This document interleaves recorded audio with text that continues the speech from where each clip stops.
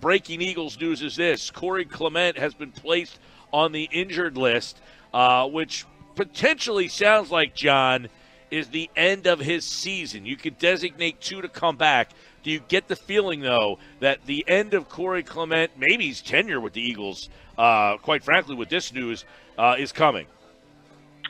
Potentially, yeah. There's no question about it. Behind the scenes, it's pretty clear he's not going to be one of the guys that comes back. So this will be it for him this season. And the word we get is he tried to play through it. Remember, he injured it in week 2 in Atlanta on that kickoff return where he fumbled, and it wasn't responding to their liking, and it just wasn't bouncing back. So the Eagles needed to make a move for a punt returner. That was part of it. Boston Scott comes up to the last thing you want is Nelson Aguilar returning punts on the road. You don't have Darren Sproles. You don't have Deshaun Jackson. So a move needed to be made. And unfortunately, Corey's going to be shut down. In his place, it looks like Boston's. And Boston might run right into a pretty interesting role here with the Eagles because Darren Sproles out. We know that they have a need for a returner. Doug had mentioned Corey's name in that role along with Nelson Aguilar. But I guess Boston Scott now might walk right into a role. Yeah, he's going to be the punt returner. He might even be the kickoff returner, to tell you the truth, because Miles Sanders is obviously going to be now in a 2-man rotation running back, so they might not even want him to do that. So Boston is definitely going to be the punt returner. He might be the kickoff returner.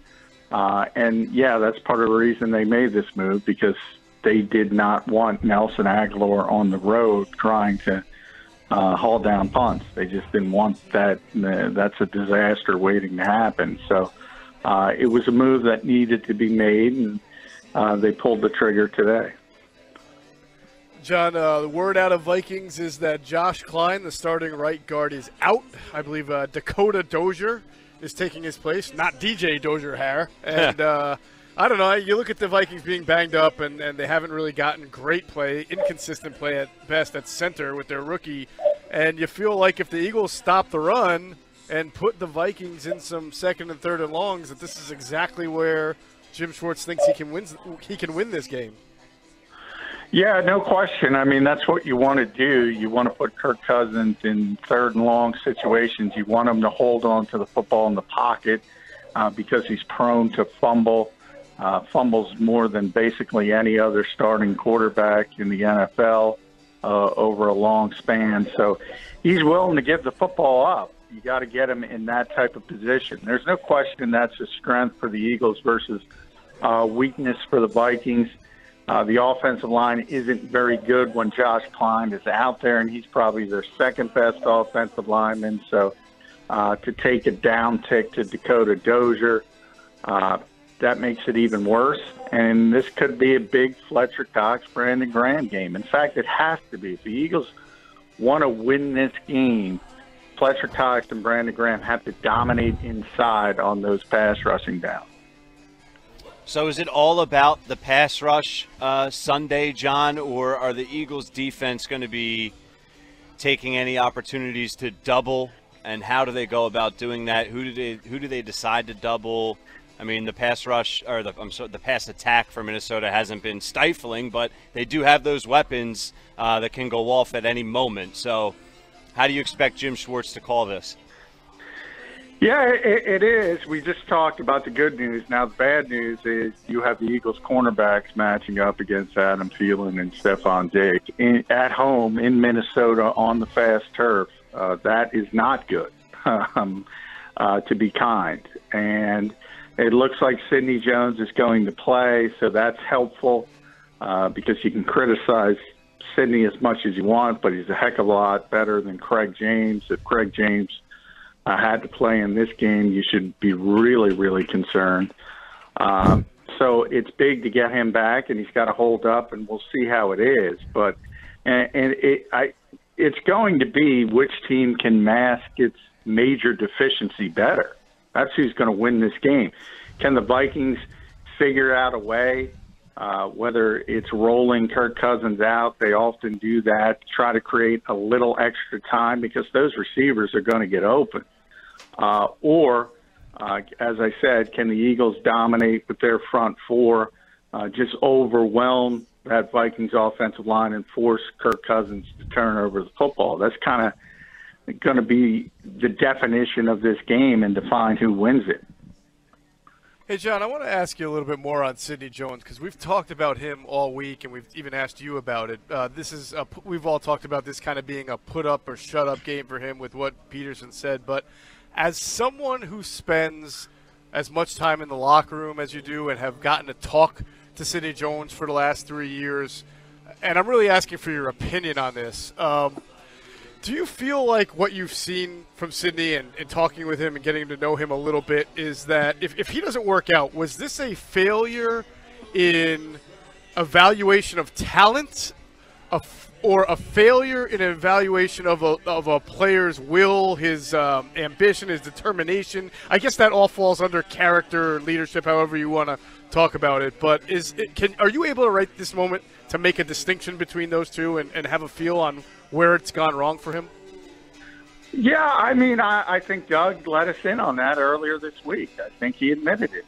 He hasn't been tough enough to fucking went further on about that today.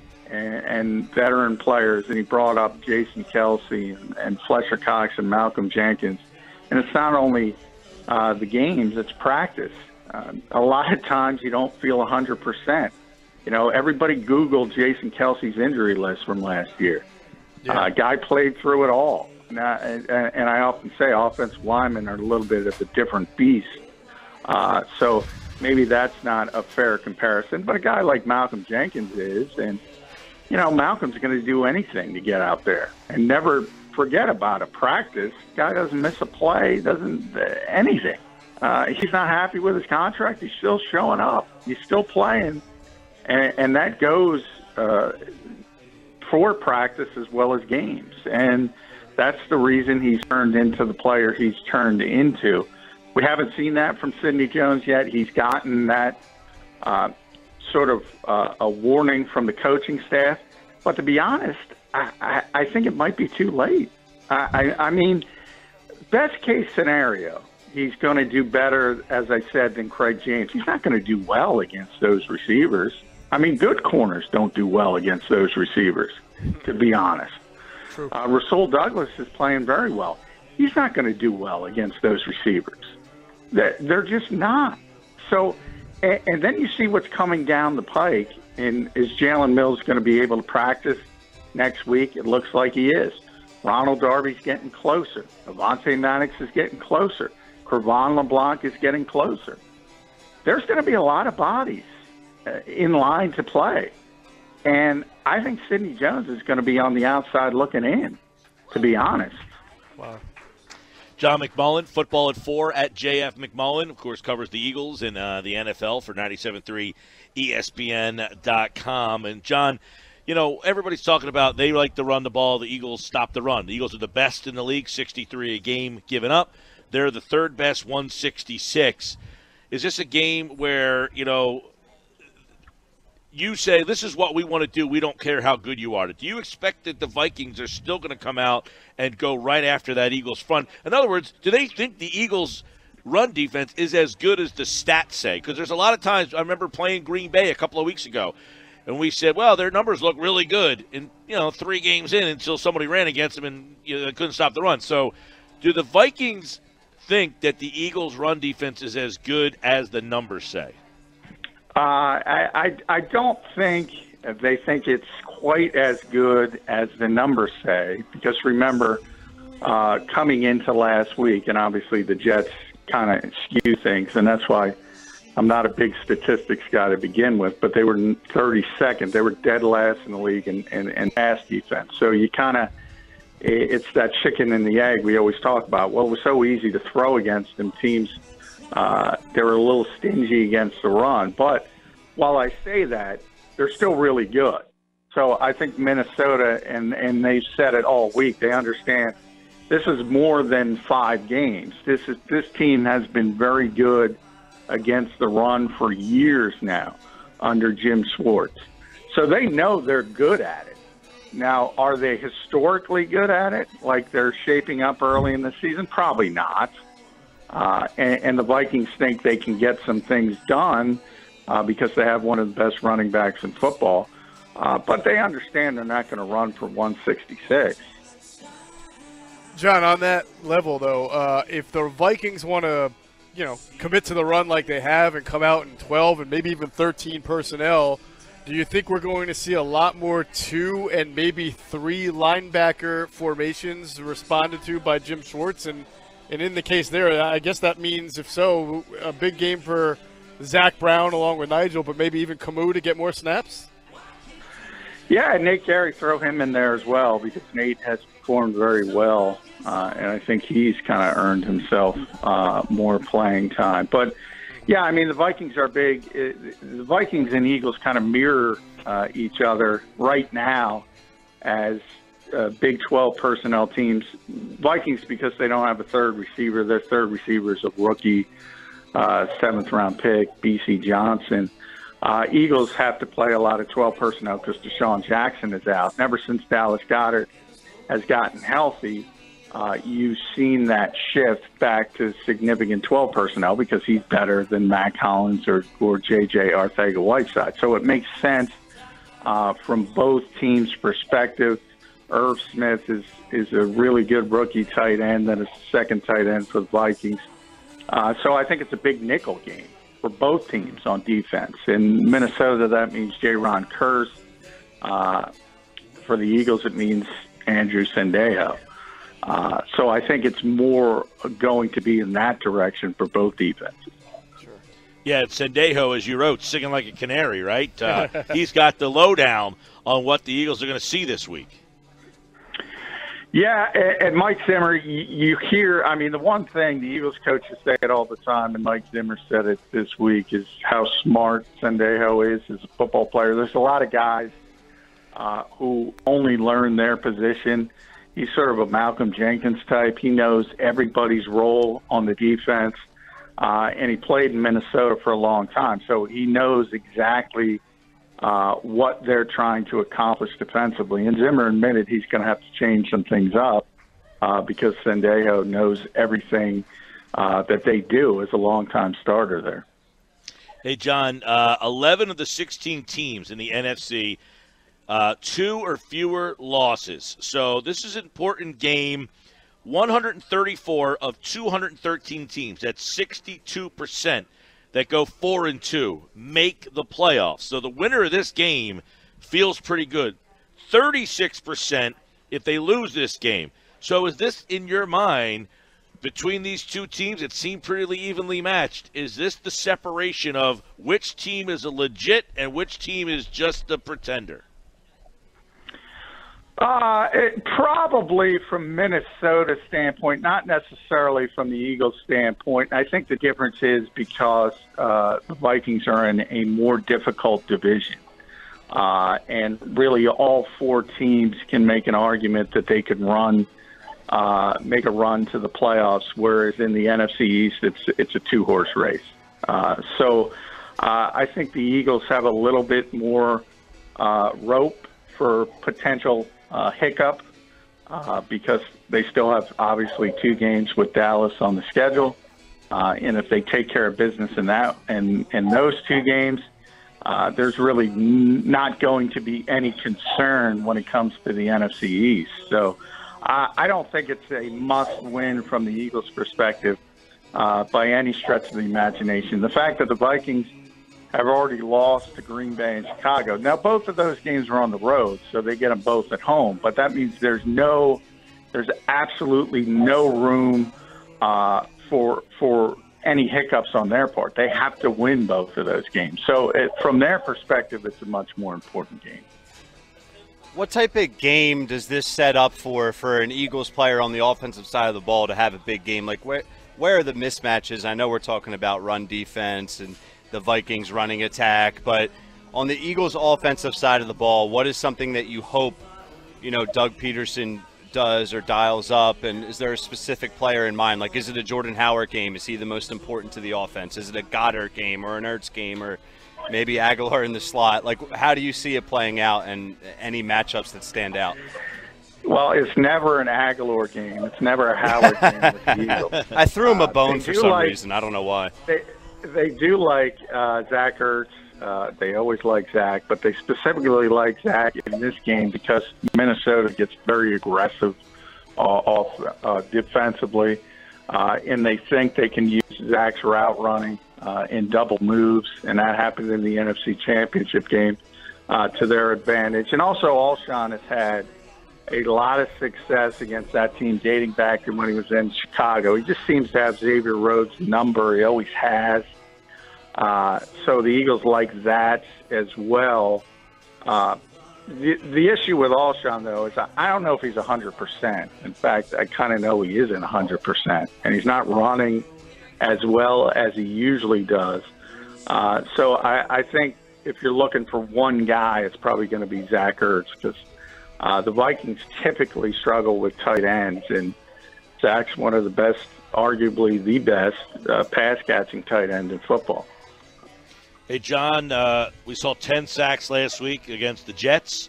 Give us a quick little lowdown on that matchup for us where it looks like there could be the Vikings could be down an interior alignment. Is this another week? You know, a couple of years ago, I remember Sam Bradford was here. They were 4-0. They looked pretty good.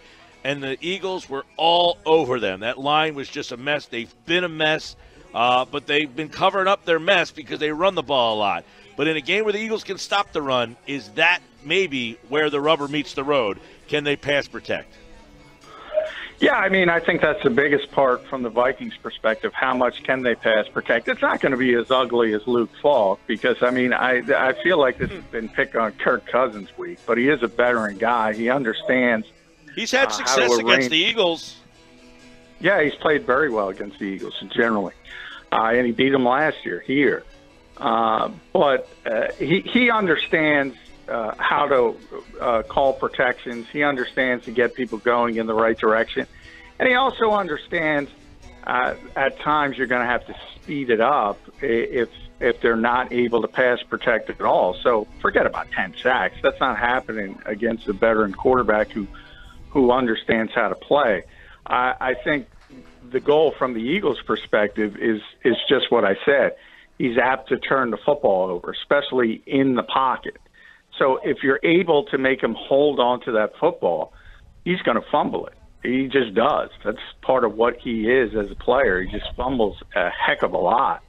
So I think it's more about that than any huge sack number. He's too smart of a quarterback to have that happen to him.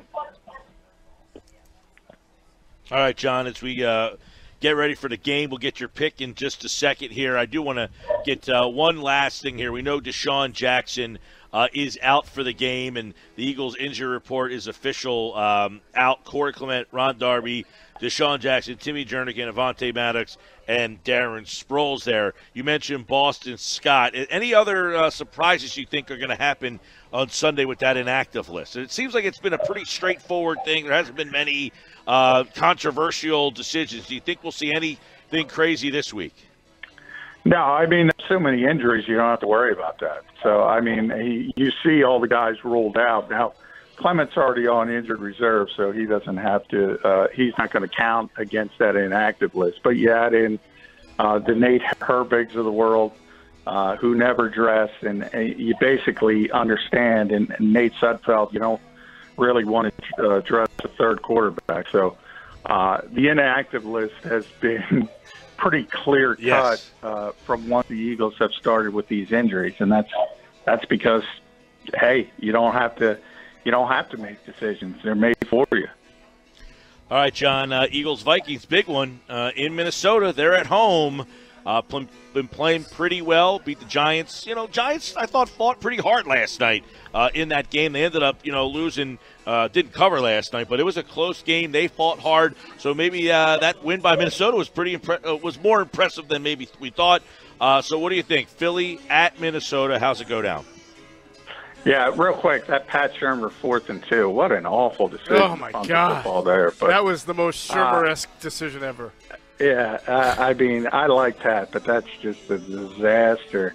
But, yeah, I mean, I've been going back and forth. This is such, to me, a nip-and-tuck game. It can go either way. I could see Brandon Graham wrecking this game. I could see Adam Thielen wrecking this game from an Eagles perspective in a negative fashion. Ultimately, I think people are forgetting what's up next for the Eagles, and that's the Dallas Cowboys. And already there's this shift towards let's get people ready for Dallas. And I think people kind of forget because of the NFC Championship game and all that hubbubaloo that went on between the fan bases. Look, the Vikings care about the Packers. The Eagles care about the Cowboys. That's what each team cares about. And I think the Eagles are going to be looking ahead a little bit, and I think that shifts and tilts the game towards Minnesota. I have the Vikings winning 27-23. All right, Johnny Mack goes 27-23 Vikings, and I think Sal Pal was 27-23 Philadelphia. So we've got same score, different winner from NFL Insiders John McMullen and, of course, Sal Paolantonio on this edition of the Sports Bash. We'll have our picks later on in the show. Stick around for that. Johnny Mack is back on Saturday with Pete and Sunday on the Countdown to Kickoff show with Tony Bruno. Hopefully Tony's out of bed. He was all laid up last night, but he fought hard for the Countdown to Kickoff show, did it from his bed. But you can hear John and the crew. Countdown to Kickoff starts at 10 o'clock from Tollman Joe's. Not the Wildwood version, the South Philly version. And we're here live at the Barefoot Beach Bar in Cape May. John, appreciate it, pal. All right, thank you, guys. And John McMullen, like all guests, appeared via the Boardwalk Honda hotline.